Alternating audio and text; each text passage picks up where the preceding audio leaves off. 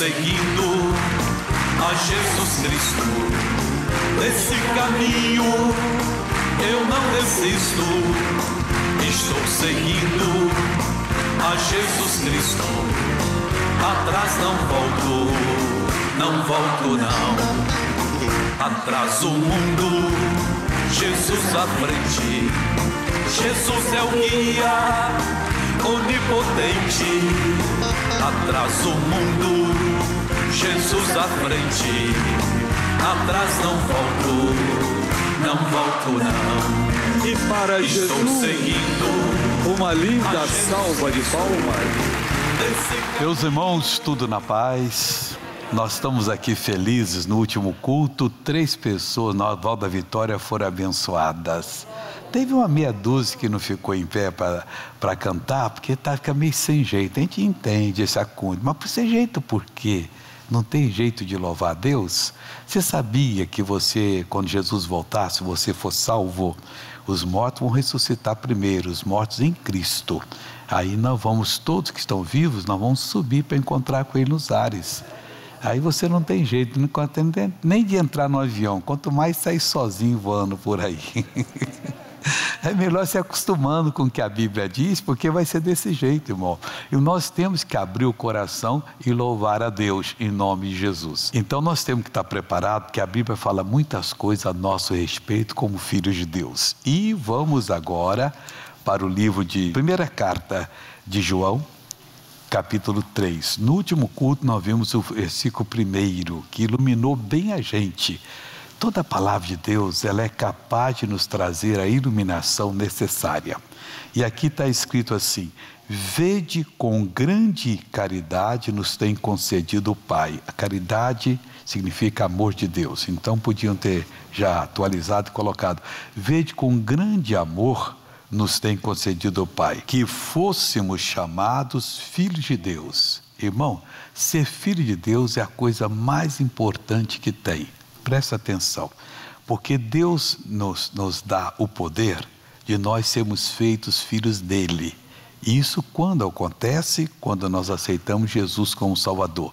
Está no Evangelho de João, capítulo 1, versículo 12. A todos quantos o receberam, deu-lhes o poder de serem feitos filhos de Deus, a saber, aos que creem no seu nome. Quer dizer, então naquela hora você recebe o poder para se fazer. Você passa a ser filho de quem tem todo o poder no universo. Se você é filho dele, você tem acesso ao poder que ele tem, aos recursos que ele tem. Não completamente, mas já faz a mudança necessária na sua vida. Então, vede com grande amor nos tem concedido o Pai, que fôssemos chamados filhos de Deus. Por isso, o mundo não nos conhece, ou não nos aceita, né? Porque não o conhece, ele não aceita Deus. Não, você é filho de Deus, coisa nenhuma. E tem gente que ainda diz que Deus não existe. Que coisa séria. Tivemos um testemunho aqui no culto anterior, de uma moça que campeã de patinação, e ela então rompeu a parte de um, não sei se é músculo aquilo, acho que é músculo, que segura para o joelho ir para trás. Então ela tinha que fazer cirurgia e Deus curou. Mas quando o doutor abriu aquela maquete do joelho, mostrando as partes, e a gente vê a partezinha aqui de trás assim para segurar, eu falei, como é que isso aconteceu por acaso? Quer dizer, alguém pensou, tem que fazer, senão daqui a pouquinho joga o joelho para trás aqui e fica todo desconjuntado. E a gente não joga para trás, não sei que tenha problema. Então, a gente tem que ver que nós somos agora filhos de Deus, nós temos acesso. Agora somos filhos de Deus, agora, no tempo presente. E ainda não é manifestado o que havemos de ser, completamente não. Mas sabemos que quando Ele se manifestar, vier nos buscar no caso, seremos semelhantes a Ele. Ah, isso aqui é demais, pessoal. Nós que somos salvos, que acreditamos em Deus, que nascemos de novo, que o novo nascimento é condição sine qua non para ir para o céu. Jesus disse, quem não nascer de novo não pode ver nem entrar no reino de Deus. Não pode. Tem que nascer de novo. Se nasce de novo como missionário? Aceitando Jesus, depois passando pelo batismo das águas, isso está lá em Atos 2, 37 e 38. E depois sendo cheio do Espírito Santo. Mas é preciso ser batizado no Espírito Santo? É preciso. A Bíblia chega a dizer que quem não tem o Espírito de Cristo, esse tal não é dele. Então, voltando ao versículo 2. Amados, agora, no tempo presente, somos filhos de Deus, e ainda não é manifestado o que havemos de ser, mas sabemos que, quando Ele se manifestar, seremos semelhantes a Ele, porque assim como é, o veremos. Está falando de Deus Pai, pessoal. A gente vai entender coisas que ao homem normal não pode nem fazer, mas nós não entendemos também.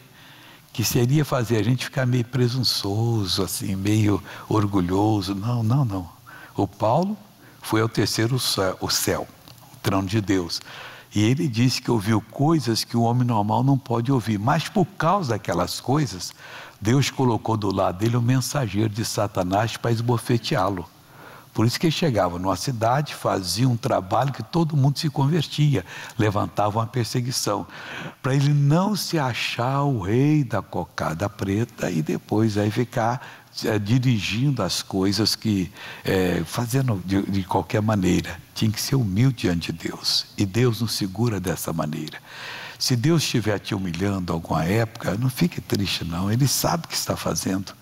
Ele está mostrando a você que você estava a um passo de se exceder e de perder a salvação. Por isso Ele está tratando desse jeito. Então, agora somos filhos de Deus. E ainda não é manifestado, porque você não pode ser manifestado ainda. Mas já temos um vislumbrezinho, já temos acesso ao poder, já podemos usar o nome de Jesus, já podemos chamá-lo de Pai e Ele nos tratar como filhos. Mas quando Ele se manifestar na volta de Cristo, seremos semelhantes a Ele. Que coisa forte isso! Nós seremos semelhantes ao Senhor Jesus. E o que diz mais assim? Porque assim como Ele é, o veremos. Graças a Deus, no seu esplendor da sua glória. Ou a pessoa que não aceita Jesus, ela vai ter um prejuízo duplo. O ir para o fogo eterno, onde vai ficar atormentado dia e noite pelos séculos, nunca vai sair, é grande. Não tem cabimento um negócio desse. Como é que a pessoa não aceita Jesus? E Jesus falou a verdade, Ele é a verdade. Vai ser atormentado no fogo, no lago de fogo e enxofre por toda a eternidade. Mas esse não é o maior prejuízo. É muito sério. Já pensou você passar o próximo ano com, vamos dizer assim, sendo torturado com um garfo quente ligado e queimando você ali o tempo todo? Não, missionário, não brinca assim não. Isso é refresco que vem. Mas esse não é o problema. O problema é você perder a glória de Deus. Você não está no mundo da perfeição. Você não ser a pessoa para que Deus nos fez ser. Adão pecou e perdemos isso. Nós vamos conhecer Deus como dele somos conhecidos. Não vamos participar da grandeza desse mundo. Não vai ter nem lembrança das coisas aqui. Não vai ter, ninguém vai lembrar os que são salvos do pecado que fizeram, daquelas maldades. Lá é outra coisa. Não vai ter ressentimento, mágoa, não vai ter uma lágrima de tristeza. E olha, por toda a eternidade nós vamos estar na presença de Deus. Esforce-se para chegar lá em nome de Jesus.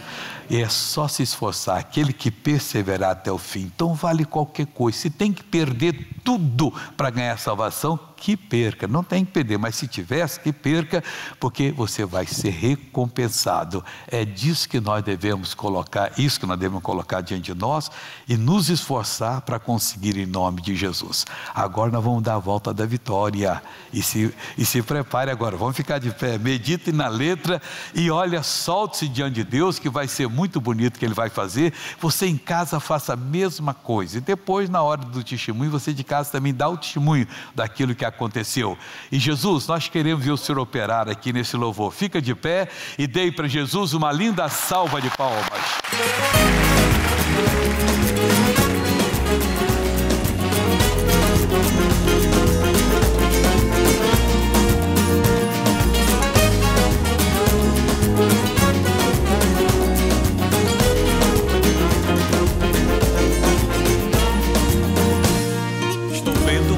De bênçãos, estou vendo uma chuva de bênçãos, estou vendo uma chuva de bênçãos, vem vindo pra cá.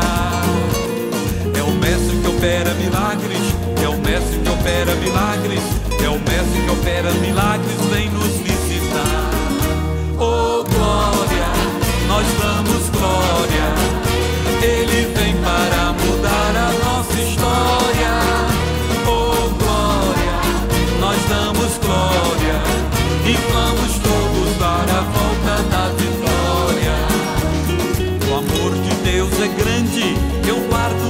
coração.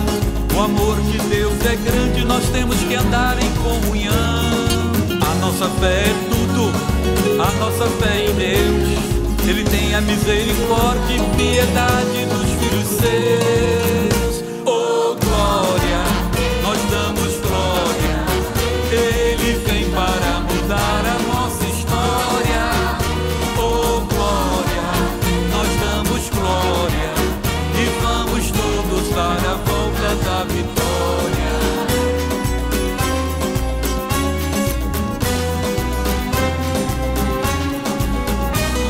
Tome posse da tua bênção, tome posse da tua bênção, tome posse da tua bênção, Deus quer te dar. É o fogo do Espírito Santo, é o fogo do Espírito Santo, é o fogo do Espírito Santo que vem te ajudar. Oh glória, nós damos glória.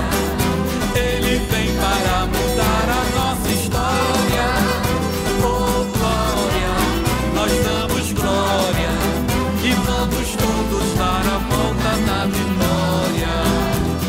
Ele é o nosso amigo, Ele é o bom pastor. Ele é o nosso Deus, é o nosso Pai, é o Criador. O seu poder é lindo, vem para nos curar, vem para fazer milagres e maravilhas, vai operar. Oh glória, nós damos glória. Ele vem para mudar a nossa história. Oh glória, nós damos glória. E vamos todos dar a volta da vitória.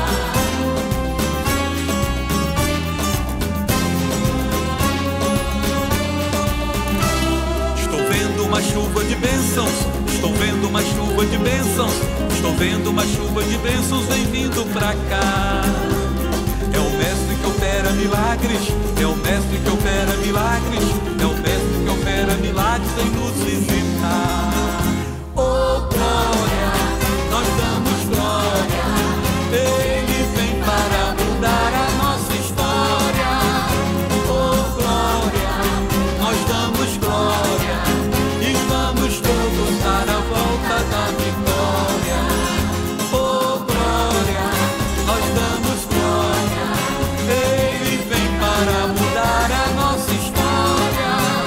Oh glória, nós damos glória. E vamos todos dar a volta da vitória.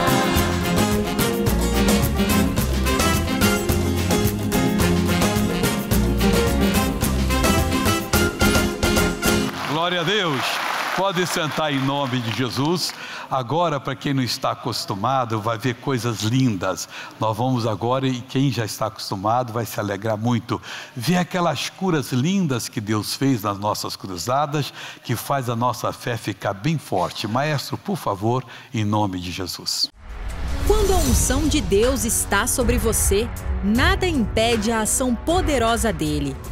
Eu tinha um problema no ouvido. Que problema?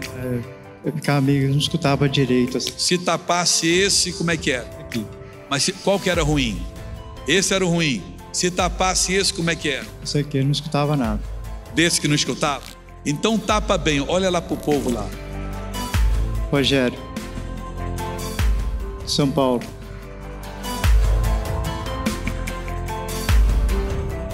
E Divino.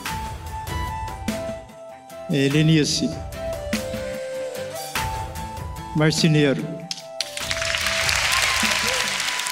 Jesus te curou, meu irmão. Vai nessa fé. Aquilo que Deus fala com você, se acerte com Deus. Porque Deus não fala nada por acaso. Deus está preparando o seu coração. Deus está preparando a sua alma. Minha bênção é sobre as varizes que eu tinha nas pernas. Então, era demais, doía, né? E inflamava. Meu filho falou para mim, ó mãe... Eram grossas ou... Grossas. A senhora tem que operar, porque senão isso aí vai estourar. Falei, não vai, eu sou uma serva do Senhor, Ele não vai deixar. Aí ele falou assim, vai operar, mãe. Falei, não. Aí passou. Quando foi o dia, eu fiz a campanha da aliança, aquelas varizes sumiram. Quando eu cheguei em casa, eu olhei, Cheguei, fui tomar banho, que calor, né? Fui tomar banho, passei a mão nas pernas, mas não tinha nenhuma variz. Da igreja tem em casa. Da igreja tem em casa. Isso é um milagre, irmãos. Minhas pernas limpas. Poxa, obrigado, Jesus. Oh, Deus bonito que nós temos. Há 23 anos atrás, quando o Senhor fazia só o programa da Band, das 5 às 5:30 da manhã, eu fui curada de câncer de mama. Eu não tenho nem sobrancelha. Colocando água na TV e passando e tomando, eu fui curada de câncer. Que os médicos... Nunca mais voltou. Nem vai voltar. Missionária, eu não podia pôr um salto, porque dava um choque no peito do pé. Eu não podia andar, eu não podia sentar a perna direita. Hoje só veio de salto alto. Eu deixei o meu tênis no carro, ali no estacionamento. Já veio com fé já? Vim, pus a botinha pra vir. Como é que você chegou andando aqui hoje? Eu tinha... assim também. E como é que você chegou andando aqui? Eu tava assim, apoiando na perna esquerda, mas eu não podia, eu pisava mais com a ponta do pé. Então anda normal agora, filha de Deus. Aleluia, pode ir em nome de Jesus. 3 anos eu caí, machucou os 2 joelhos, mas só um ficou com problema. Aí quando foi agora, eu tô com 1 mês, eu não podia andar. Meu pastor Marcelo tá ali, sabe. Aí eu não andava por causa desse problema, eu não comecei a trabalhar na motorhonda, entendeu? Tem que fazer exercício. Quando foi agora, eu fui curada. O pastor Marcelo tem um hino que ele canta, que faz reverência ao Senhor, ele dá aquela... Ô Marcelo, eu estou te entregando aqui.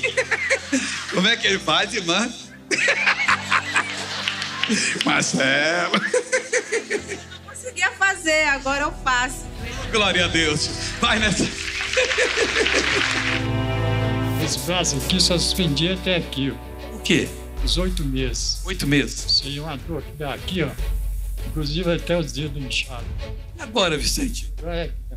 Alegria do Vicente, pessoal. Vira pra lá. Faz Vicente de novo. Olha a alegria dele. Faz, Vicente. Palmas para Jesus. Obrigado, Vicente. Quem tem oportunidade, conta ao missionário com um coração grato à bênção tão esperada.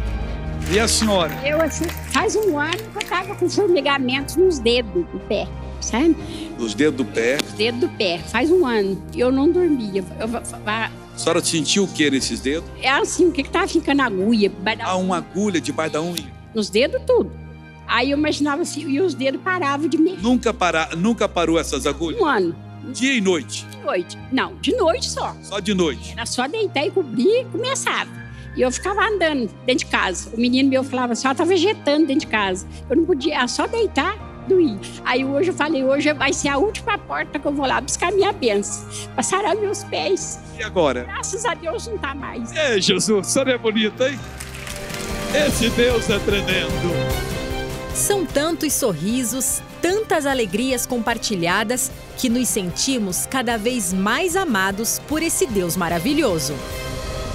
E vamos aplaudi-lo, né, pessoal?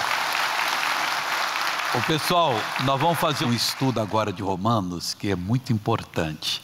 Há um perigo rondando muitas pessoas que são de Deus, e nós vamos ver qual é esse perigo agora.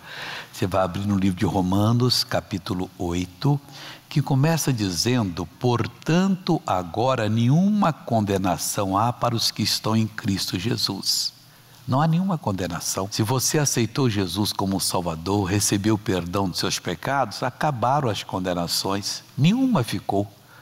Não tem nada diante de Deus que acuse você. Agora, mas tem aqui uma condição: que não andam segundo a carne, mas segundo o Espírito, a direção do Espírito de Deus. Então existe condenação para você? Não. Mas se eu andar segundo a carne, aí tem a condenação, e você não vai conseguir liberar a sua fé. E o que é isso, missionário? Andar segundo a carne, andar segundo o natural. Não é pecado a carne é o natural do homem, é o raciocínio. Não, eu sou uma pessoa que ando segundo a minha razão. Nas coisas do mundo você está muito certo, mas nas coisas de Deus não. As coisas de Deus sobrepõem a razão. A Bíblia Sagrada não é um livro da mente, é um livro espiritual. Ela se discerne espiritualmente. É lendo a Bíblia e meditando que o seu espírito se alegra, ele pega a revelação, aí você consegue uma autoridade para vencer o que faz você andar triste, sofrer e às vezes até pecar.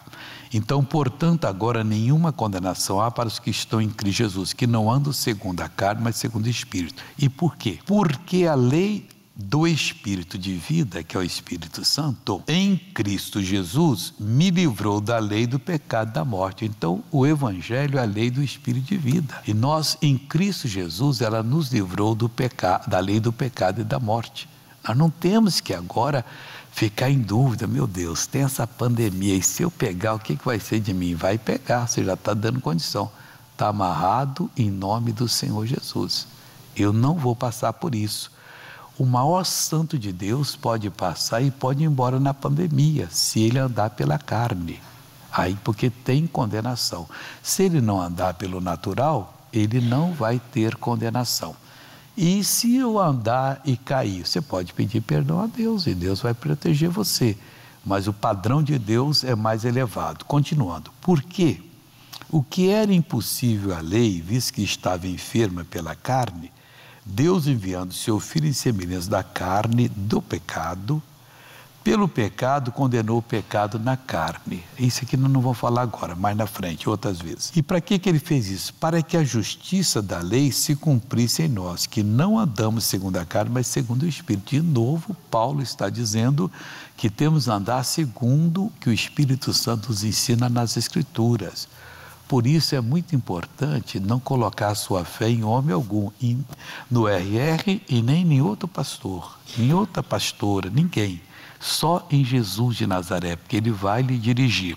Eu vou chegar onde eu quero, tá, pessoal? Porque os que são segundo a carne, inclinam-se para as coisas da carne, do natural. Mas os que são segundo o Espírito, para as coisas do Espírito. Tem cristão que não quer nem saber das missões, sabe? Estou nem ligando para isso. Mas Jesus ordenou. Jesus reuniu todos os discípulos e essa ordem passou para nós. Ide por todo o mundo, quer dizer, não tenham fronteiras. Alguns lugares são perigosos, mas não tenham fronteira. Arranjem um jeito, vão lá e preguem. E preguem o Evangelho a toda criatura. Quem crê e for batizado será salvo. Quem não crê já está condenado. Salvar uma pessoa lá já vale mais que o mundo todo, mas nós estamos salvando milhares de pessoas, como hoje vamos ver, mais pessoas abençoadas. Todo culto a gente mostra de um país, de um local onde Deus está abençoando. Ainda tem mais coisa agora. Por que inclina-se para a coisa da carne e os que são segundo o Espírito para a coisa do Espírito? Aí diz assim, por que não deve se inclinar para as coisas da carne, mas sim para a coisa do Espírito? Porque a inclinação da carne é morte, é natureza de Satanás. Quando eu começo a pensar nas coisas da carne, o que eu quero? Eu quero ficar muito rico, comprar a melhor casa, comprar o melhor iate, o melhor avião, morar no melhor lugar, colocar o meu filho no melhor colégio, só eu.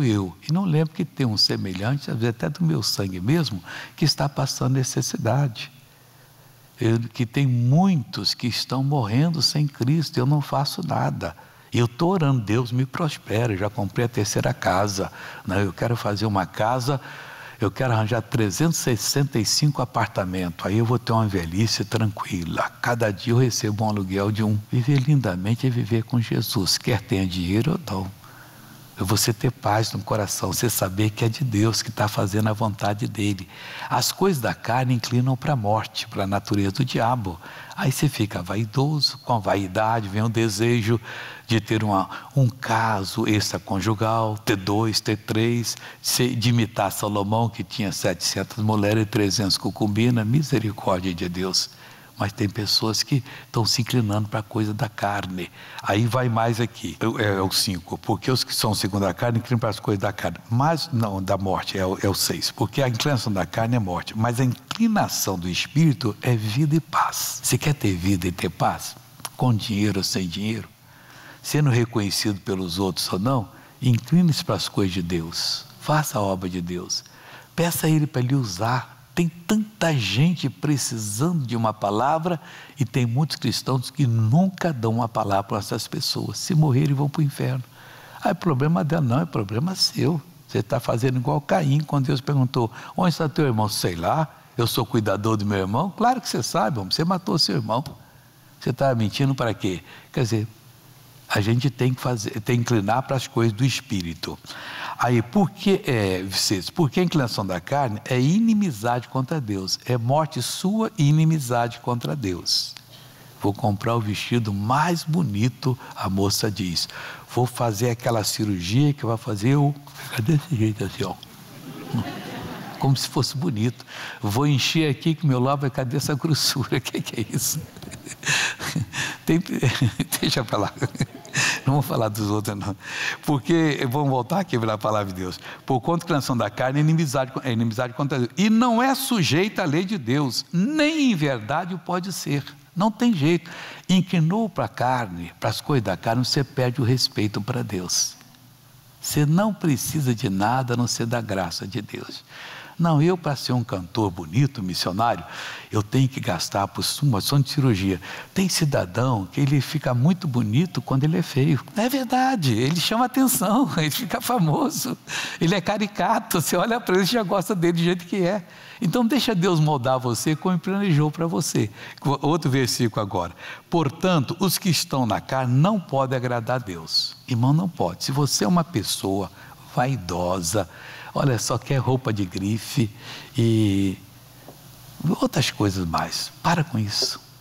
Começa a buscar a coisa de Deus. Deus, eu estou completamente perdido ou perdida. Você vai viver no céu é com Jesus, irmão. Ou então você não vai para lá sem conseguir continuar a coisa da carne. A coisa da carne é morte, é separação de Deus, é perdição eterna. Você pode ter o dinheiro que você tiver, mas para fazer alguma coisa, para o evangelho, para os pobres. Você tem que pedir a Deus qual é a direção que você vai fazer. E você tem capacidade, prospere licitamente, fuja de qualquer coisa errada. Teve cheio de errado e liga o telefone na cara e você não fala mais com você. Não precisa de fazer negócio com você, porque você vai ter complicação. Se não tiver aqui, você vai ter no dia do juízo. Porque lá tudo vai ser revelado. Alguns são felizados, o pecado deles é descoberto, eles podem se arrepender. Não, eu não quero ser, não, que pecou, que seja descoberto. Então confesse logo a Deus aí com a pessoa contra quem você pecou. Porque no dia do juízo vai ser mostrado. E lá não vai ter amor, não vai ter perdão, compaixão. Lá vai ter simplesmente sentença condenatória.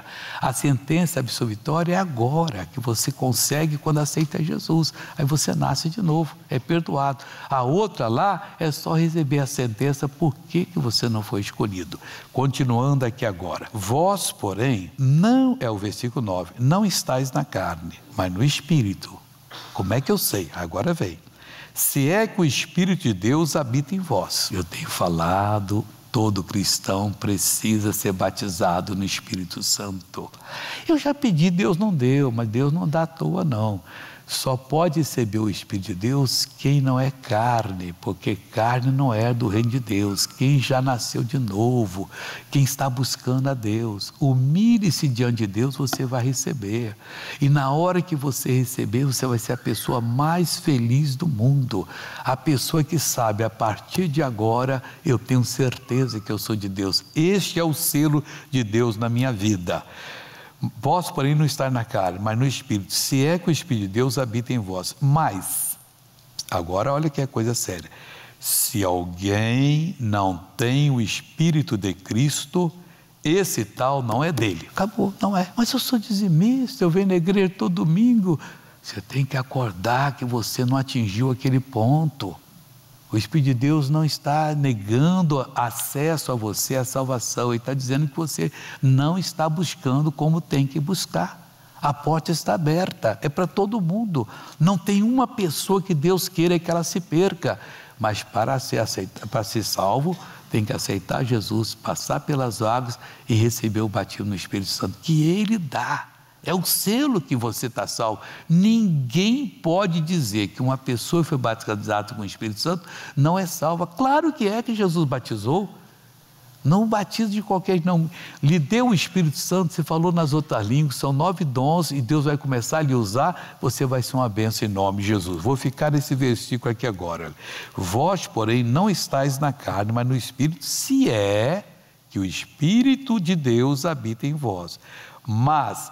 Se alguém não tem o Espírito de Cristo, esse tal não é dele. Eu não tenho, então Deus está chamando, venha ser meu. Eu quero mudar você. E aí Deus vai mudar você completamente. Essa oração que eu vou fazer agora é completa. É para você que precisa do perdão, você pediu perdão a Deus. Para você que não é salvo, aceitar Jesus como seu Salvador. É para você que ainda não tem o Espírito Santo, pedir o Espírito Santo. É para você que está doente, ser curado da mente. Missionário, meu problema é na mente. Eu estou com a mente pervertida. É uma das mentes mais doentes que existe, é esta pervertida. Quando você tem uma mente pervertida, você está muito mal. Eu só penso coisa negativa. Para mim, ninguém vale nada. Como é que você pode falar que uma pessoa criada à imagem e semelhança de Deus não vale nada? E se ela está no erro, é porque tem uma coisa errada atuando nela. Você interceda para ela se libertar, como você acha que foi liberto. E se foi realmente, glória a Deus por isso. Então agora Deus vai curar a doença física, emocional, espiritual. Fique em pé que a coisa é séria agora. E olha, Deus está olhando dentro do seu coração e pronto para lhe dar o que você precisa agora. E na hora que você sentir a presença de Deus, além do perdão e de tudo, aceita a cura também, manda o mal embora, que Jesus vai passar aí agora. Pai, estamos chegando diante de Ti. Feche os olhos para você olhar só para Jesus agora. E essas pessoas já começam a orar, Pai. Algumas sabem que não estão salvas, que se o Senhor viesse agora, elas ficariam.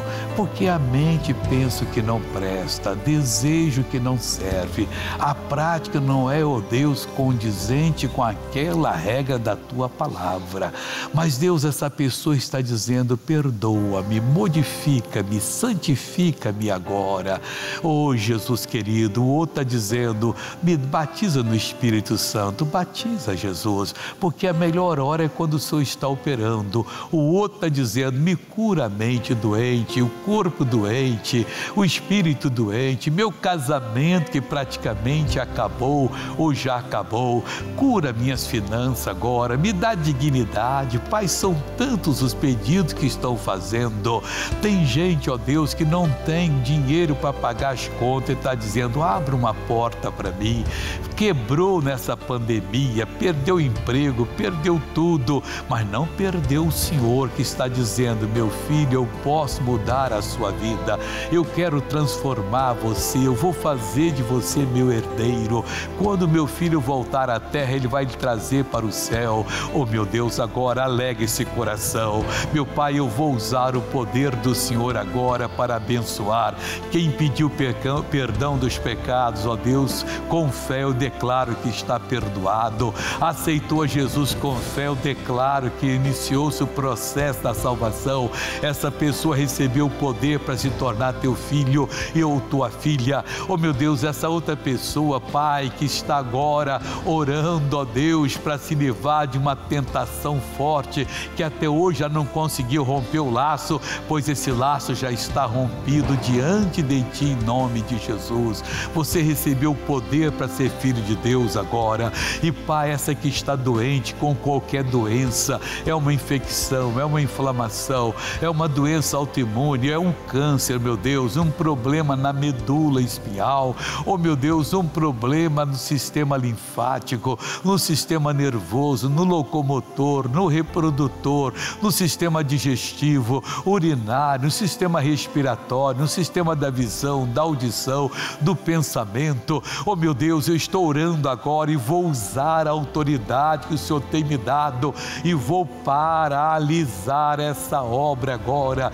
em o nome do Senhor Jesus Cristo. Eu digo a você, demônio, que atua nessa pessoa, tira a mão dela agora. Você que colocou esse problema de hemorroidas, quando ela vai ao banheiro, é um problema sério, pois ela a partir de agora está liberta disso. E qualquer outro problema agora, não há limitação para os filhos filhos de Deus, e nós agora já somos filhos, somos herdeiros de Cristo, e nós repreendemos essa força maligna e proibimos ela de funcionar. E eu digo agora, demônio, pega o que é seu agora, pega o seu caroço, pega o seu tumor, pega o seu quisto, o seu mioma, pega agora o seu cisto, vai pegando o seu pólipo, vai pegando tudo que não presta agora. Esse cancro vai sair agora. Eu estou mandando em nome do Senhor Jesus Cristo. Vai soltando essa vida. Vai dor de cabeça, vai enxaqueca, vai problema na visão, embaçamento,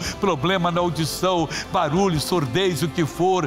Vai qualquer tipo de problema saindo agora, que eu estou repreendendo. Oh meu Deus, passa agora com poder para curar. Em nome de Jesus Cristo eu ordeno: todo mal que está nessa pessoa saia, vá embora, desapareça, em nome de Jesus. Pai, eu declaro que quem orou comigo com fé e conseguiu o que pediu, em nome do Senhor, e amém. Agora olha para mim e vê a bênção se já ocorreu aí. Missionário ocorreu, estava com uma dor, ela foi embora, um problema desapareceu. Quem o mal foi embora, levanta a mão agora para agradecer a Deus assim. Já tem várias pessoas, glórias a Deus por isso. E você em casa, já vou pegar já, você em casa telefona para nós para contar, ou manda pelo Facebook, pelo YouTube ou pelo Instagram, por onde você está assistindo. Quem está pela RIT ou pela nossa rádio, vai telefonar para São Paulo, 3181-9022 ou 3352-5880. No Rio de Janeiro é 0 prestadora 21 2141 3510 ou 2448 1610. O WhatsApp ou Telegram 219 9077 3468. E liga para nós que a bênção vai ser feita aqui na frente. O que aconteceu, irmã? Missionário, desde julho eu estava enfrentando uma infecção de urina muito forte, né? E fiquei internada 2 vezes e tomando antibiótico forte, e os médicos não sabiam que bactéria era, né? E em casa, aí foi junho, agosto, eu voltei no hospital, porque aí me deu muita canseira, aí a médica suspeitou de Covid, no dia 24. Aí eu fiz o teste, ela me mandou para casa, ficar isolada. Aí fiz o teste, no sábado meu marido foi buscar e glória a Deus, não era, com a graça de Deus.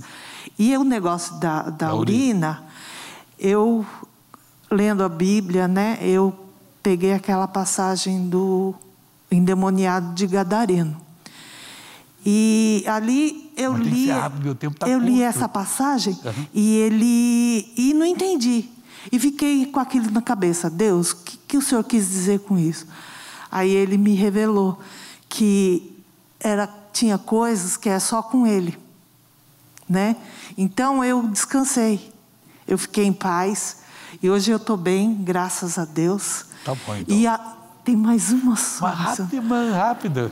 É que antes eu era sozinha aqui na igreja. Hoje meu sobrinho voltou. Ele está aqui comigo. Amém. Estamos orando pela nossa família. Ah, que bom. A família toda vai ser salva. Amém. Glória a Deus. E você, irmã, o que foi? Dor nas costelas. Dor nas costelas. Saiu? Tremedeira. Saiu? Amém. E você? E travado, e graças a Deus agora eu senti a leveza e bem tranquilo, em nome de Jesus, e amém. Quanto tempo estava travado o seu quadril? Olha, foi de ontem para hoje, missionário, estava dificultoso até para pôr o sapato. Estou liberado, em nome de Jesus, amém. Você, jovem? Dor de cabeça, passou agora na oração. Amém. Você lá, quem foi, senhor? Foi embora. Lá em cima foi o quê? Missionário, cheguei aqui com muita dor nas costas, uma dor insuportável. Mas na hora da oração, por igual do Senhor Jesus, passou. Obrigado. E você foi o quê, irmã? Eu estava com muita dor no braço ontem e agora passou. Eu não podia levantar o braço. Glória a Deus. Eu não posso pegar mais, só vou pegar a última então aqui. O que aconteceu? Pastor, graças Desculpa, é que eu me emocionei. Eu não ia dar testemunho, o Espírito Santo de Deus me cobrou que eu tinha que dar testemunho. Eu tive câncer, eu tive muito problema nos ossos, e aí minha mãe me convidou para ir na igreja, a gente pegou firme, eu acordei com muita dor nos ossos. Cheguei aqui, começava a bater palma e doía, e eu persisti. Na hora que o pastor fez a oração, a dor sumiu, e hoje eu consigo agradecer. Glória a Deus. Pode sentar, irmãos. Obrigado, Jesus. Esse nosso Deus é tremendo, pessoal. E olha, vai fazer mais. Daqui a pouquinho tem oração com um copo d'água. E nós vamos agora à primeira pergunta, maestro, por favor.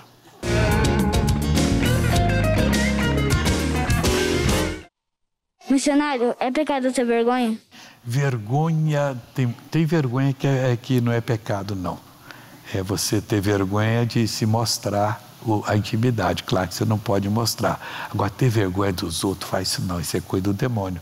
Todo mundo é igual. Você tem que se convencer que ninguém é melhor do que você. Pode ser uma autoridade, você respeita ela como autoridade, mas como ser humano é igual. E ninguém é pior do que você. Respeitar todo mundo, aí você não está pecando, não. Quando a pessoa tem vergonha, não, eu não consigo falar com ele, com ela. Para com isso, é demônio. Deus não deu esse espírito para nós, não. Deus deu o espírito de liberdade. A gente fala com a pessoa com educação, mas todos nós somos iguais. Segunda pergunta. Missionário, como lidar com a humilhação? Humilhação não é boa, não, mas faz um bem tremendo. Humilhar-se diante de Deus não tem coisa melhor, porque Deus exalta você. E se uma pessoa humilha, não diga assim, eu vou pegar um advogado, você vai ver, Deus te abençoe, que tenha misericórdia de você, que você não está pensando bem. Planta uma sementinha no coração, você ganhar aquela pessoa, vale mais do que uma grande indenização no tribunal, porque isso vai durar por toda a eternidade. Então, às vezes, Deus faz alguém nos humilhar para nós podermos abençoar aquela pessoa em nome de Jesus. E olha, os humilhados serão exaltados. Então, é até uma bênção. Vamos abrir o coração agora?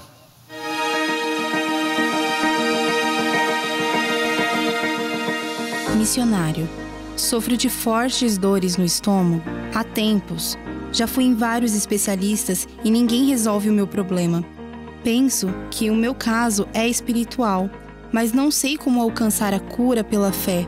Preciso que meu entendimento se abra em relação a este assunto. O senhor pode me ajudar, missionário? Você está no caminho certo, você está pensando exatamente. Se eu não estou conseguindo uma bênção, que o meu entendimento está pequeno. A fé não consegue crescer no entendimento pequeno. Ninguém consegue. Quando nós tínhamos o metro só de altura, todos nós já tivemos o metro. Se colocasse 2 barras de aço, nós não ia crescer, não, ia ficar todo deformado ali. E o que está colocando em muitas pessoas é a barra de aço espiritual. Tire isso fora. Nós somos livres em Cristo. Você precisa vir para a igreja, ouvir a palavra, orar, como a moça que foi curada do câncer nos ossos. Por quê? Porque a mãe, vamos para a igreja, vamos orar, vamos buscar Deus. E aí que vem a cura. Então venha para Jesus que você vai ficar livre desse caso, mas o seu entendimento só cresce ouvindo a palavra de Deus. O profeta Oséias perguntou a Deus, por que o teu povo está sendo destruído? Oséias 4:6. E Deus disse, porque lhe falta o conhecimento. Tem um conhecimento, você se assume, como hoje aqui, essas coisas que eu falei sobre andar na carne, no natural, eu acho que valeu para muita gente que está perdendo bênção porque está sendo uma pessoa cartesiana, como se diz. No mundo pode ser, mas nós aqui não. Aqui nós deixamos o Espírito Santo nos dirigir dentro da palavra de Deus. Fora da palavra não é Deus. Ele dirige na palavra e é ali que nós somos abençoados. Nós temos um limite. Palavra de Deus, fora dela ele não tem bênção. E nós vamos agora falar da nossa TV. Tem muita gente que não entendeu que precisa da nossa TV. Por quê? Por causa dos 11 canais evangélicos que você vai ter à sua disposição. Se ela só tivesse esses 11 canais, seria a maior alegria. Mas tem pessoa que gosta de outros programas, de noticiário. Nós temos canais bons de notícias, nós temos canais de cinemas, canais para as mulheres, para os jovens, para as crianças, mas os bons são os evangélicos. Roda para mim um momento nossa TV, maestro.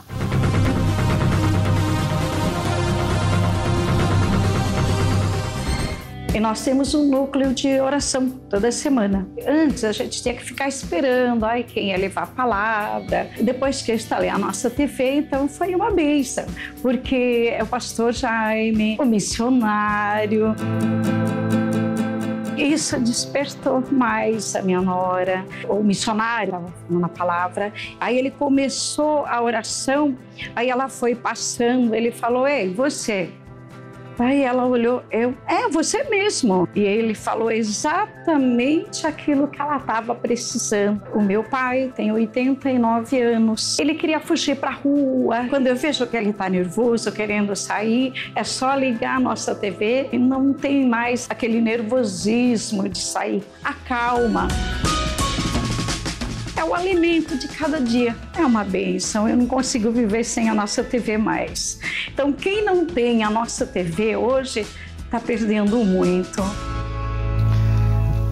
Vamos fazer o seguinte, o telefone da nossa TV, liga para lá e pede informação. É gratuita a ligação, 0800 201 4000. Repetindo, 0800 201 4000. Facebook é NTV Brasileira. Então é só colocar na página aí que você conversa com a gente.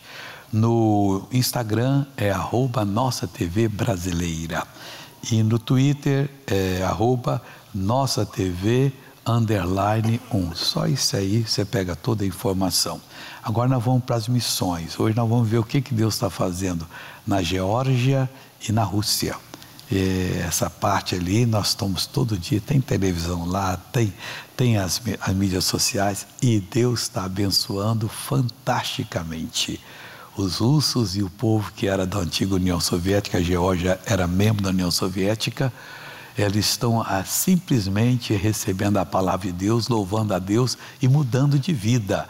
Veja esse testemunho agora, por favor. O russo é a 7ª língua mais falada no mundo, sendo a primeira entre os países eslavos, como, por exemplo, a Geórgia, país que faz divisa com a Rússia e com muitas coisas em comum, assim como a página do missionário R.R. Soares, totalmente em russo.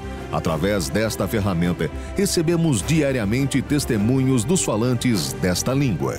Olá, queridos irmãos, me chamo Sofia Gishikariani e sou de Batumi, Geórgia. Muito obrigada pelas orações que recebo de vocês. Eu estava com um forte mal-estar nos últimos dias e recebendo a oração através dos programas da página do Dr. Soares em russo, Deus pôde restaurar minha saúde e não tenho mais os sintomas que estavam antes. Agradeço muito a Jesus por ter conhecido esta igreja, eu os amo muito, pois sei que somente o amor que há em Cristo pode salvar este mundo. Deus os abençoe, Dr. Soares.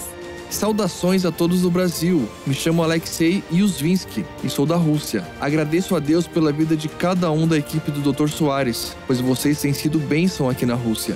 Eu assisto todos os dias os programas que chegam para nós, e em um destes dias eu estava com muitas dores no estômago. E logo após a oração, a dor foi embora. Não senti mais nenhum incômodo. Deus é muito bom. Que Ele abençoe a obra de vocês cada dia mais. Muito obrigado.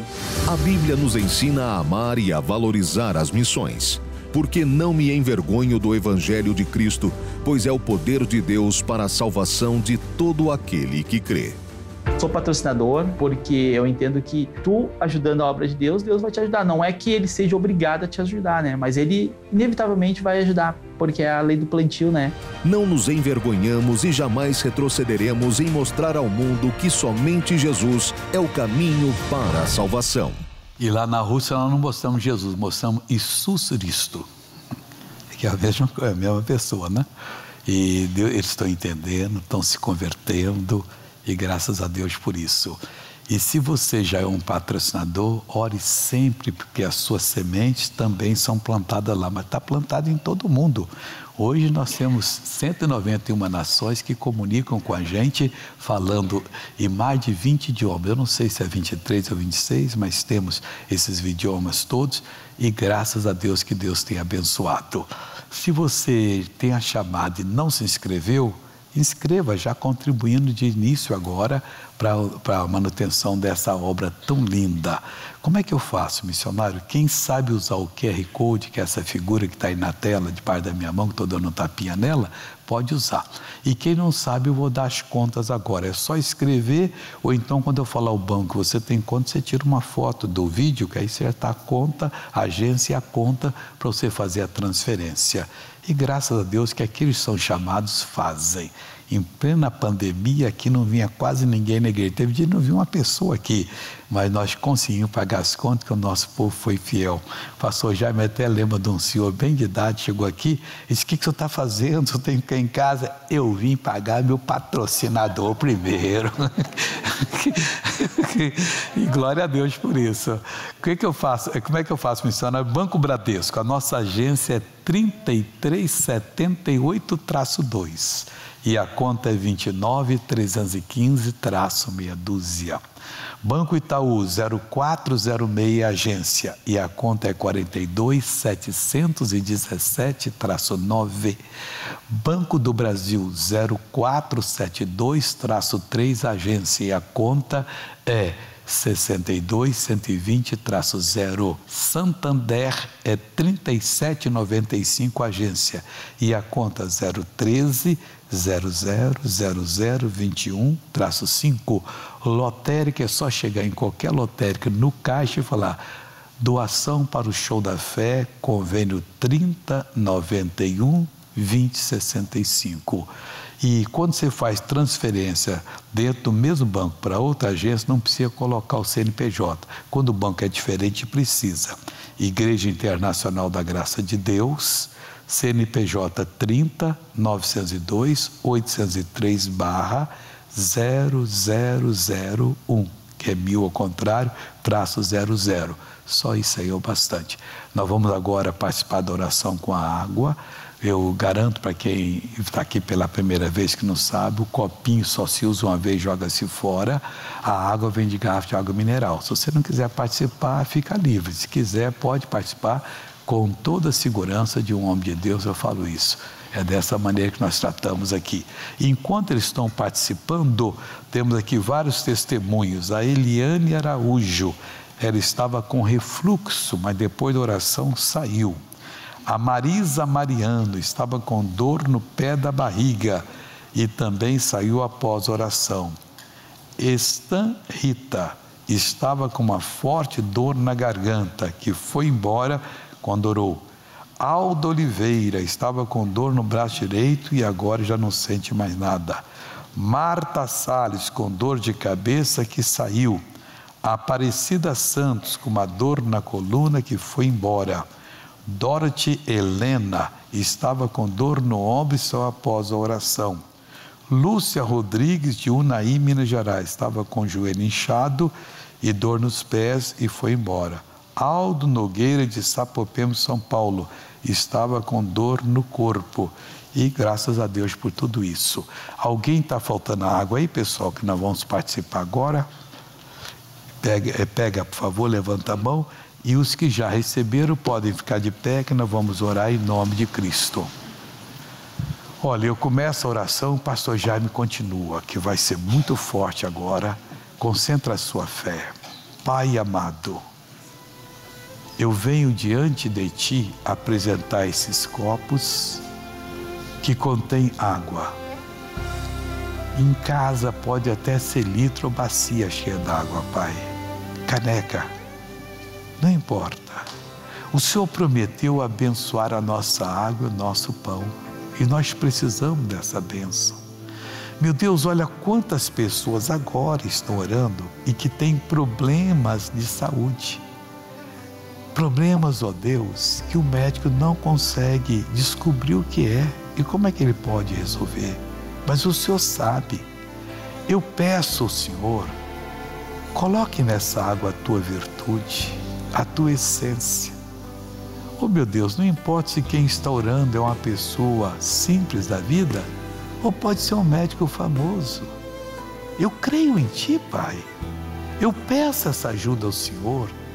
Meu Deus, unge essa água agora para a Tua glória.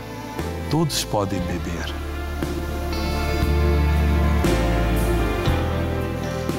E agora feche os olhos que eu vou orar sério, o pastor Jaime ora comigo.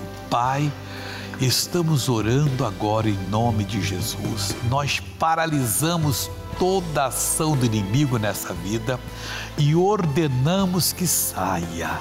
E Pai, eu peço o Senhor agora, use o pastor Jaime. Oh Pai, na autoridade, no poder na capacidade que tem este nome de fazer milagres, de fazer maravilhas, de fazer com que o impossível se torne possível.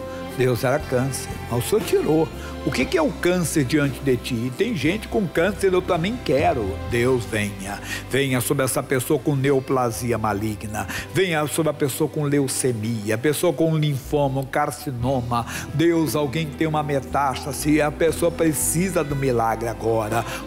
Agora você vai orar, você vai levantar a sua voz como filho de Deus, como filha de Deus, e você vai dizer ao mal, saia, não há condenação, você não anda segundo a carne, você anda segundo o Espírito, e a Bíblia diz que para Deus não há impossível. Se você ficar no raciocínio humano, você vai desistir da vida, você vai entregar os pontos, você vai se acomodar e vai achar que é normal ter esse mal. Não, foi para a liberdade que Cristo te libertou. Você que está com uma angina, você que está com um problema cardíaco, uma lesão coronária, ventricular, você que está com uma arritmia severa, exija, ordene que este mal vá embora. Isso, você que está com insuficiência renal, insuficiência hepática, Pai, eu oro e tenho orado muito pelas pessoas que sofrem com depressão, que sofrem com a síndrome do pânico, que sofrem com um transtorno de ansiedade, que sofrem, Deus, de medo, acordam nas madrugadas com falta de ar, acordam nas madrugadas com o coração acelerado,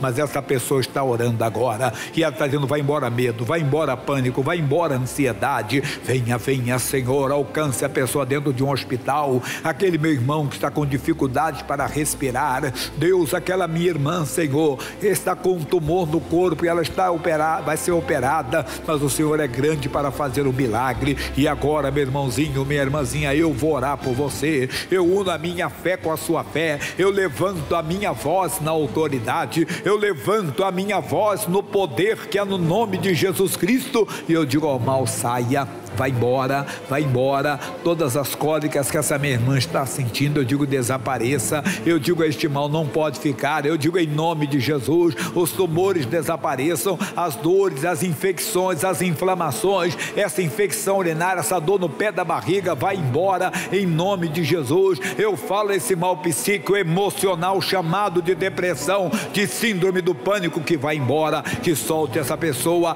em nome de Jesus Cristo. Eu digo agora essa dor frontal, essa sinusite, que desapareça, essa pessoa que está com dificuldade para respirar, depois que ela teve Covid, ela nunca mais recuperou a respiração como era antes, mas nós exigimos que saia, que vá embora o cansaço, a fraqueza muscular, a dor lá na panturrilha, essa pessoa que está com algum mal na perna, algum mal na circulação da perna, eu digo saia, vai embora, do alto da cabeça à planta dos pés, todo mal saia em nome de Jesus.